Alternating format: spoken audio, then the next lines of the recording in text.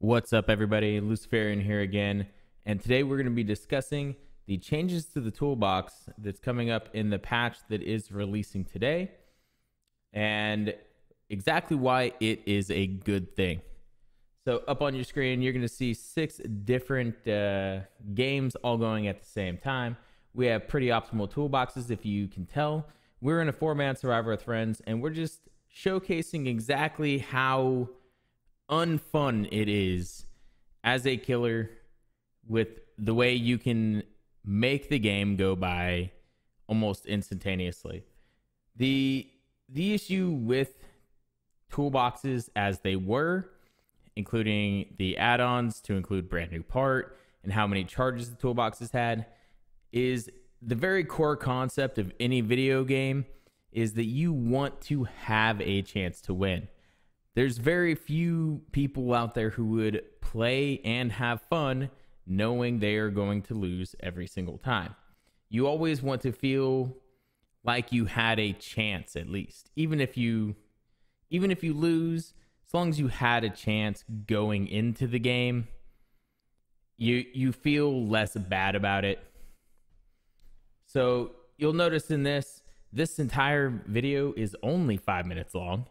And this showcases all 5 games to include Endgame and Mori, or all 6 games, Endgame and Mori, of the last one. The longest time it took us to complete 5 generators in all 6 of these games was 4 minutes exactly. And that's only because we held off to get an unhook and then pop adrenaline. So under 4 minutes, every single game. We had 2 more games in between this. Those killers DC'd. Obviously, they weren't having fun. They didn't feel like they had a chance in the game. So they just instantly left. And I don't really blame them. So go ahead, take a look. Our shortest one was under 3 minutes. It's about to pop pretty soon. You're not going to have fun as a killer when this happens. And I understand as a survivor, it can feel really good just completely dumpstering a killer. We laughed the entire time we were doing this, but if we want everyone to enjoy the game, killers to stay inside of this game and continue to deal with the fact that it is survivor sided, it can't feel as if, you know, they never had a shot to begin with.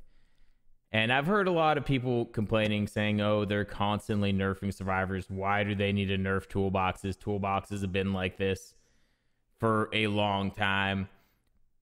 But I think as time has gone on and people have put the amount of time they have into survivors, they're just better. Think of yourself as a survivor with, 50 hours into the game now. Think of wherever you are at now. That could be 50 hours. That could be 3,000 hours.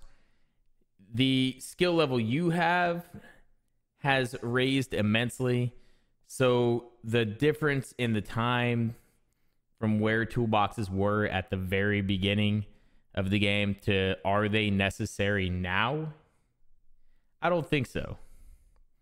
And even at high level play, because these are all rank 1 lobbies, red rank killers, stuff like that, and not a single one of them was able to even compete.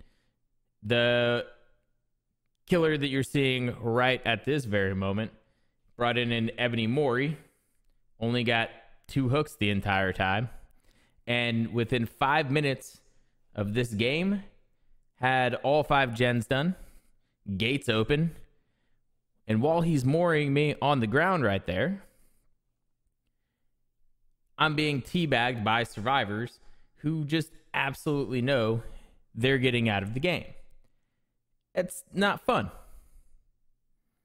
All right, guys, that's just my point on the whole toolbox change. Make sure you guys subscribe, like, come back, stop by the Twitch channel if you ever want to see me live. All of you guys, have a fantastic day. Good night.